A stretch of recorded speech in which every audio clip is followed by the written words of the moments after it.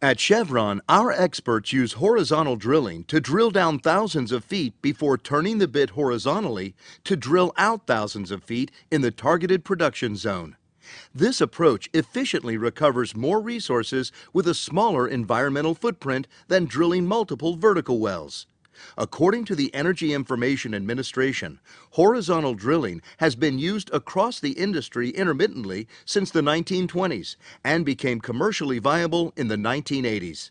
Enabled by steerable tools, horizontal drilling provides our teams with better access to areas of reservoirs, thereby increasing production. More recently, directional drilling has been pushed further with great results. Directional and extended reach drilling have allowed operators to access reservoirs far from the drilling location.